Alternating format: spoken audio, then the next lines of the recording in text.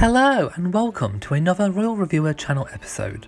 On the 13th of September 2018, Clarence House tweeted, "This morning, the Prince of Wales visits Heppel Gin Distillery in Morpeth to find out more about the gin created in the Northumbrian moors."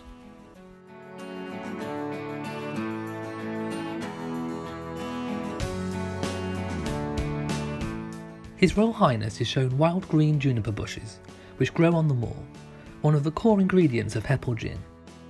Heppel Gin has developed a sustainable juniper propagation programme on the moors. The Prince helps to plant a small juniper tree in the moors surrounding the Heppel Gin Distillery. The rejuvenation programme plants out at least 200 juniper seedlings each year, all grown from the estate's own seed. During a tour of the distillery, the Prince finds out more about the unique Heppel Gin process, which takes several times longer than other distilleries and uses 3 separate systems.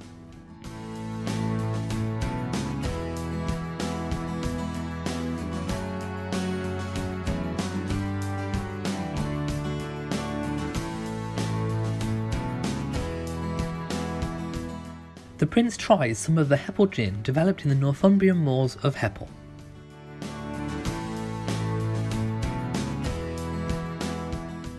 Prince Charles arrives at Alnwick Garden to visit the Elderberries, a drop-in centre that seeks to counteract loneliness in the community.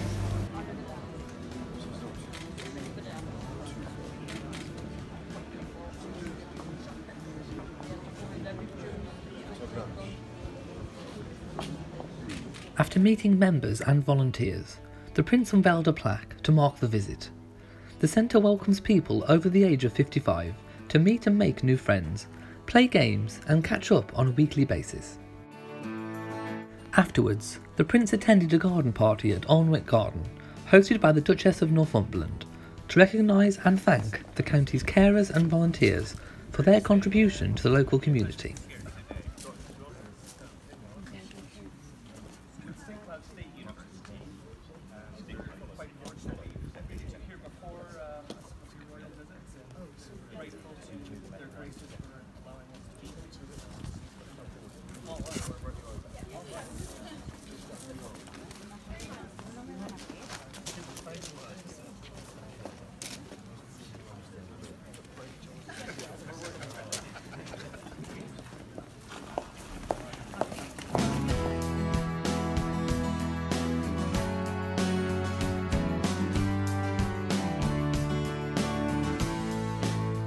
The Prince met groups of volunteers and spoke to carers from all across Northumberland, invited to Alnwick Garden today.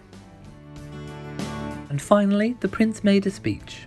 Gentlemen, I was very touched to have been asked by the Duchess of Northumberland to come to this great event, which I hear is now an annual occasion.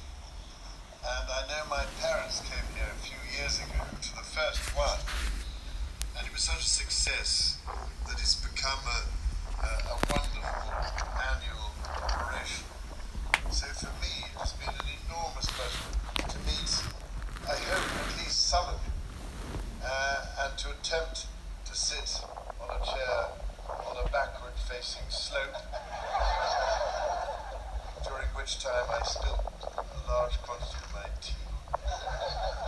But if I may say so, it has been such a joy to discover the enormous range of different organisations and charities and all the different things so many of you I know are doing in your wonderful way in all your communities, things that are so often unseen and unheard, and yet this does give an opportunity just to show huge appreciation for the many marvellous things you do.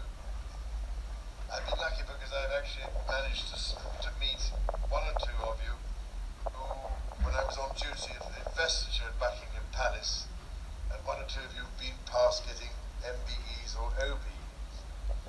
And there are others of you I know who have particularly good memories and remember me some 40 years ago in some part or other of Northumberland.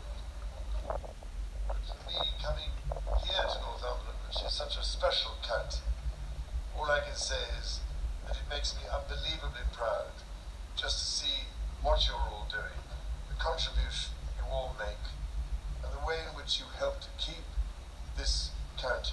very special by the way you volunteer and by the wonderful connections you make, and by the fact that this remarkable place, this garden, which I've been patron of for quite a long time, I know that this whole operation here has made a huge difference to the whole area.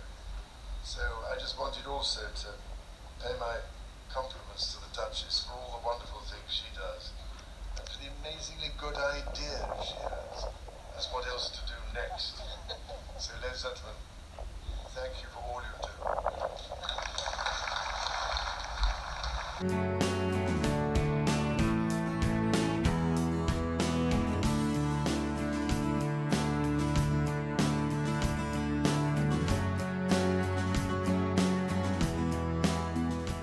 If you have enjoyed this video, then please give it a big old thumbs up. Don't forget to share on social media, and also hit that notification bell so that you know whenever I upload a new video. So from me in Shropshire, goodbye.